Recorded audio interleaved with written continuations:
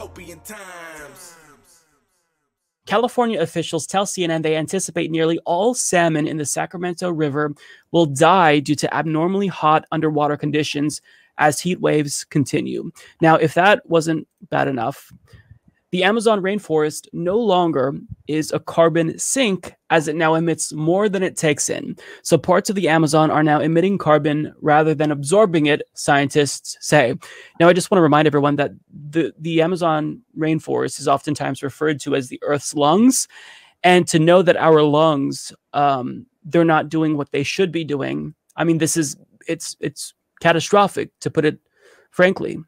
So we're only going to read a little bit from this article, but I just want to let you get a sense of how pressing this matter is. So parts of the Amazon rainforest's reduced capability to absorb carbon emissions could contribute to global warming in the future, according to a new study. Deforestation of the Amazon and rapid local warming in some of its parts have decreased or eliminated the rainforest's role as a carbon sink, a place that absorbs more carbon than it releases. Professor Luciana Gatti and her colleagues have collected air samples from 4 regions of the Amazon roughly twice a month over the span of 9 years to measure the tropical forest's atmosphere. The scientists from Brazil's National Institute for Space Research analyzed the data to determine how carbon dioxide and carbon monoxide are concentrated in different parts of the Amazon. The air samples were compared with those from the South Atlantic Ocean, which has been found to absorb as much as 75% of the excess heat and 40% of human-generated carbon dioxide (CO2) emissions taken up by the oceans. The scientists also used the CO2 concentration gradients to estimate how much the carbon emissions increased or decreased in connection to vegetation growth, decay, and forest fires. Millions of trees have been lost to logging and fires in recent years. An unprecedented number of fires happened in the Amazon in 2019 and 2020, which reduced swaths of the forest to scorched earth. Now, the individual who accelerated this process, I just want to offer thoughts and prayers to this person who privatized the rainforest, Jair Bolsonaro, president of Brazil, who currently is in the hospital for hiccups. I'm not sure if you all have had hiccups that badly, but he had them for like 10 days, right? Or currently it's a 10-day hiccup fit. I couldn't have happened to a better guy. Yeah. I'd rather it be cancer. But sorry. No, not sorry. Or spontaneous combustion. Yes. His lungs just combusted. That just gets it. Actually, I was actually literally thinking, like, what's it going to take people for a genuine action on climate? And I realized I truly think that the only way we're going to get it is if rich white men's genitals just start spontaneously combusting. Like something like that is going to be the only way, because pretty much any other thing they can stock up on like enough reserves for 5 decades and hang out in their air conditioned underground bunker. But if their dick's in danger of being on fire, then they have problems, and we might. Just keep your fingers crossed that starts happening. I kind of love that. I was always one of these people that's like, you can't wish bad things on other people. Like, I don't believe in karma, but I mean, just you put in the universe, or you get out of the universe what you put into it. So I always try to like avoid that. But honestly, like with people like Jair Bolsonaro who are literally killing the planet, it's like, good luck, man. Good luck. Isn't it kind of self-defense at some point? I feel like you can make that case, right? Like, I don't feel bad that he has a really bad case of the hiccups, which obviously this is probably something that is a bigger issue, right? He might need surgery, but it's just like, you fucked up the planet. So I don't care if hiccups fuck you up. And yeah. That sounds weird saying. Let's be honest. That might be what, like, on the totem pole of horrible things he's done in his life. That might be somewhere in the middle. Like he's just there's no shortage of horrible things that this man has said and done. I'm all for the dude spontaneously combusting. I think it would solve a lot of problems. Yeah, but whoever thought that hiccups would be one of the great protectors of the environment, because so long as he's not there to implement these terrible policies, then, you know, hopefully we'll all be better off.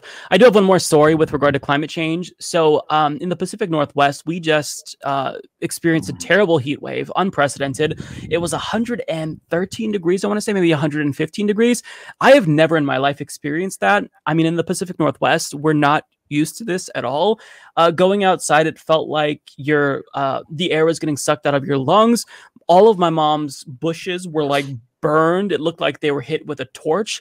But now we're kind of learning about how bad that was. And unsurprisingly, it was really bad. So climate change is fueling mass casualty heat waves. Here's why experts say we don't view them as crises. Wait, did I read that right? Say we don't view them as crises. Yeah. Right. So the Pacific Northwest heat wave in late June was a mass casualty event. And that sounds so weird saying to live through that. I mean, thankfully, I'm fortunate to not be without air conditioner and whatnot. It's comfortable. I didn't really have to leave home except for a couple of times. But to know how many people were suffering and, you know, I was just kind of like kicking back playing video games. It's a little bit haunting, but nonetheless, it was a mass casualty event. Hundreds of people likely died in the multi-day record-breaking heat, and the death toll continues to rise.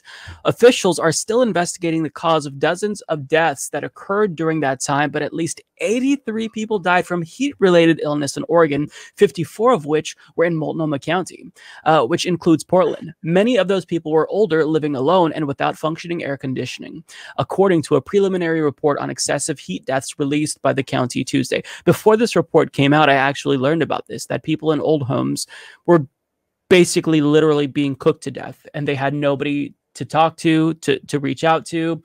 And some patients weren't necessarily cognitively able to ask for help or dial 911. So, you know, when I think about this, this is like the beginning of what I think is going to be real climate catastrophe. Not to get too doomery, but it's just like we're all really at this point to where we can no longer talk about how climate change is coming.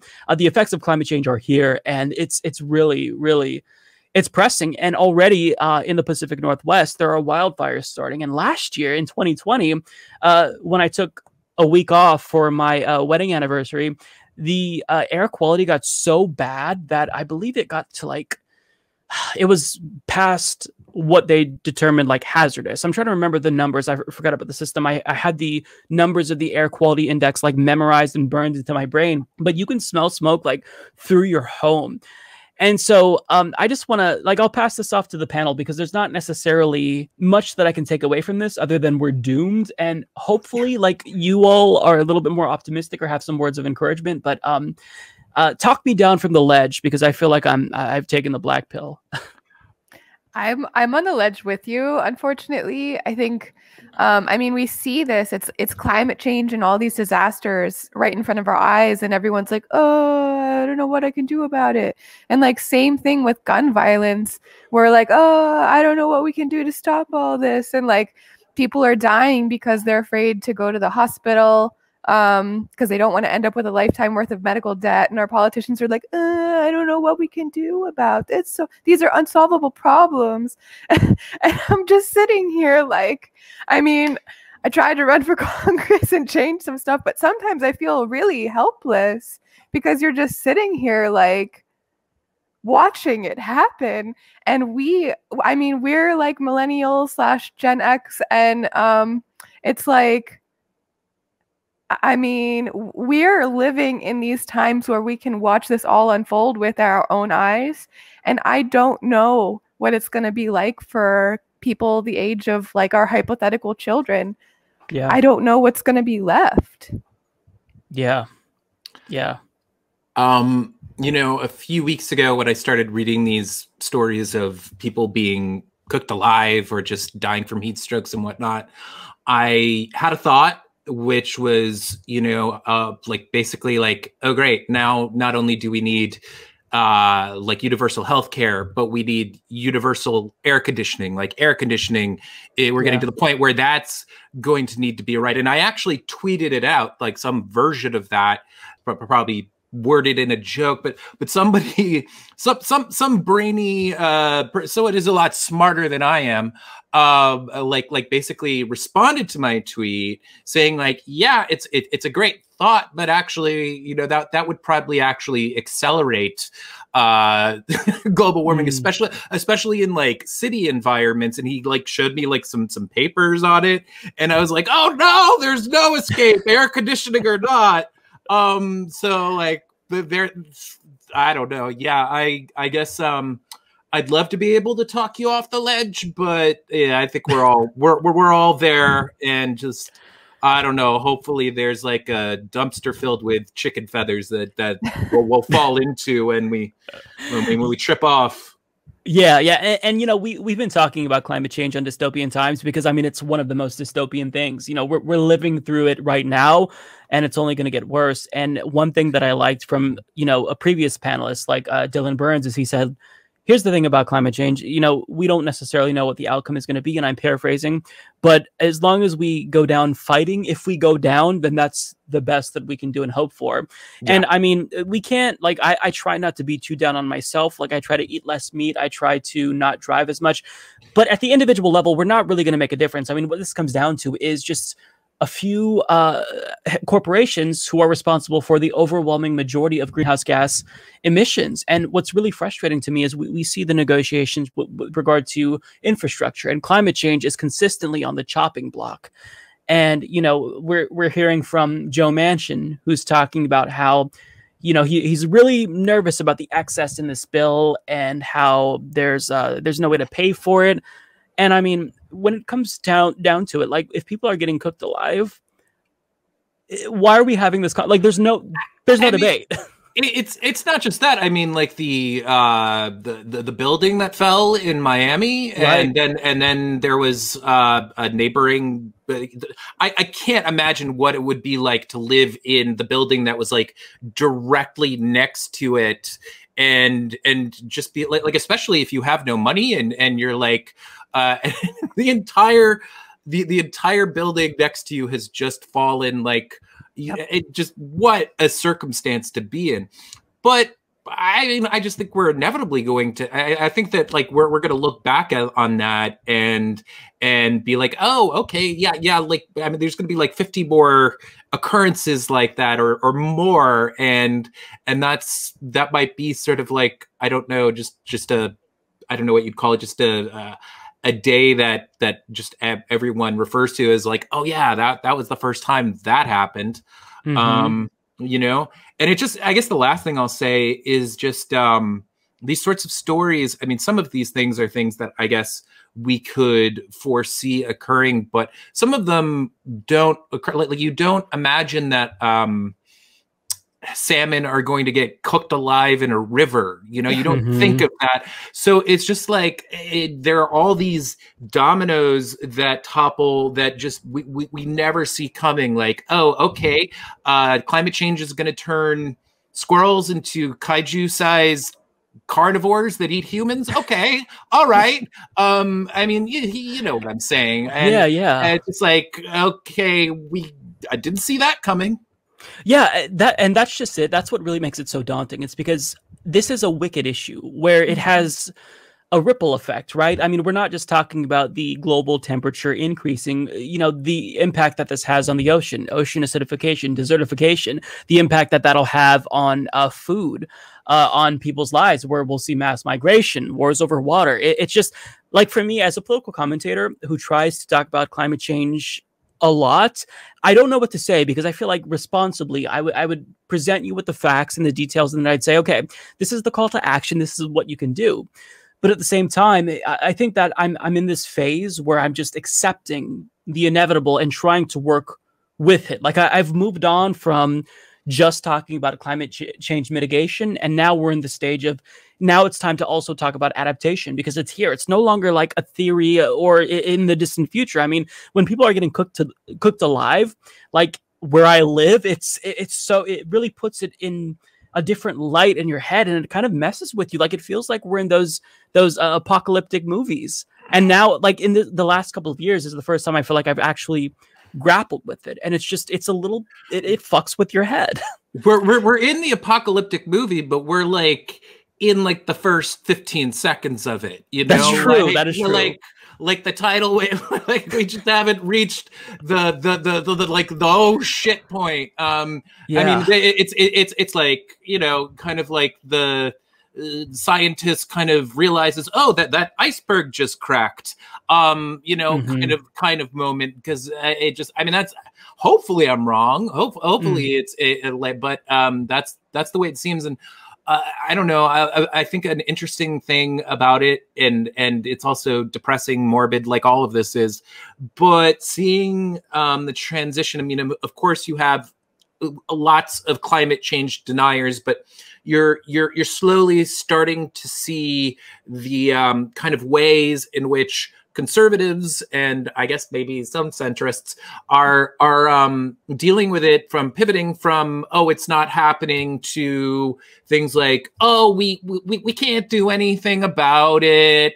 Oh, it's China's fault. You know, just a whole bunch of whataboutisms and just pointing the fingers at other things and not accepting that maybe we could do something about it. You know what else just really gets to me is I feel like, you know, people, like the government, corporations, they keep pretty much saying like it's on us. Like, oh, recycle. Like, yeah, definitely recycle. I recycle everything. And this is like a 5-year-old Gatorade water bottle that I still use. But it's, you know, it's just like, I was visiting my family in rural Pennsylvania this past week.